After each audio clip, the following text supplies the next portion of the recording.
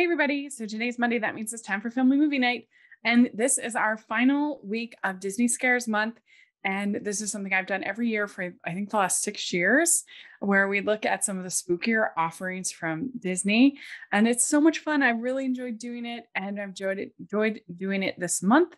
And this week we are talking about the third entry in the Halloween Town series. This is Halloween Town High. And in this entry in the series, we have Marnie, our lead character, that she wants to bridge the divide between Halloween Town and the human world.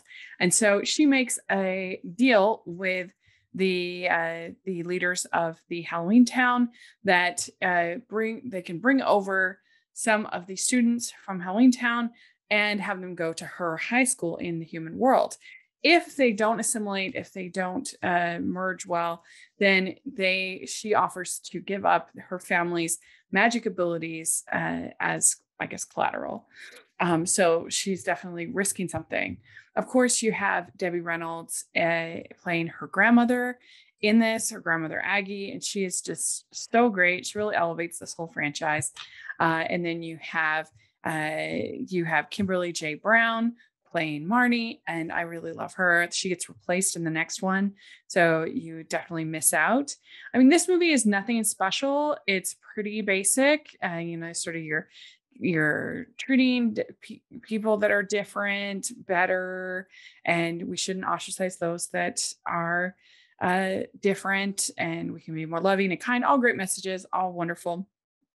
And I think that I wish that I got to know some of these students. They're labeled as being from Canada, foreign exchange students, but we don't get to know their personalities all that much. And I think they could have done a better job with that with the script. There's also like a weird relationship between between Marnie's brother and one of the Halloween Town girls that I thought was handled strange. You have Lucas Grabel, who's in High School Musical.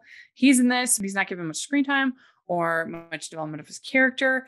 There's this whole thing called the Knights of the Iron Dagger, and they hate magic. They want to destroy everything magical, and so there's somebody who doesn't want these students to be going to the human high school.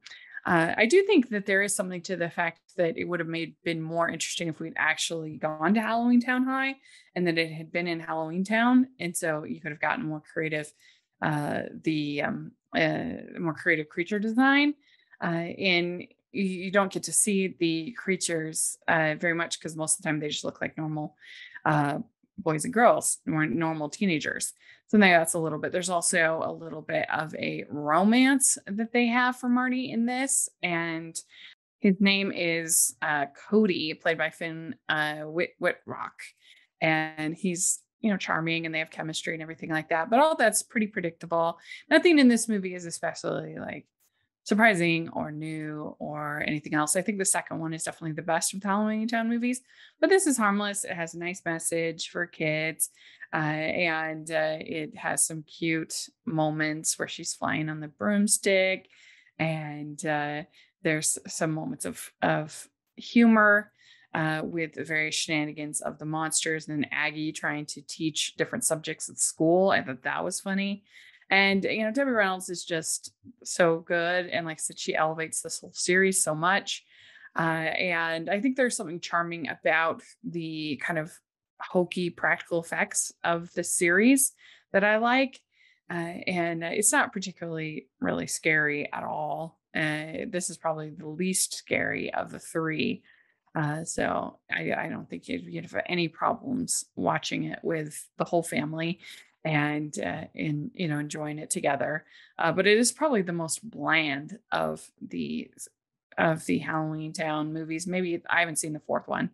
I just know that that one has a different person playing Marnie, which is lame. So we'll see when I review that one eventually. But so Halloween Town was entertaining. Let me know what you think. And please like this video. Please subscribe to my channel. I'd appreciate it so much. Please check out the Patreon and also the merch store. That would help us out so much. And thanks so much, everybody. And we'll hopefully next year have another Disney Scares month.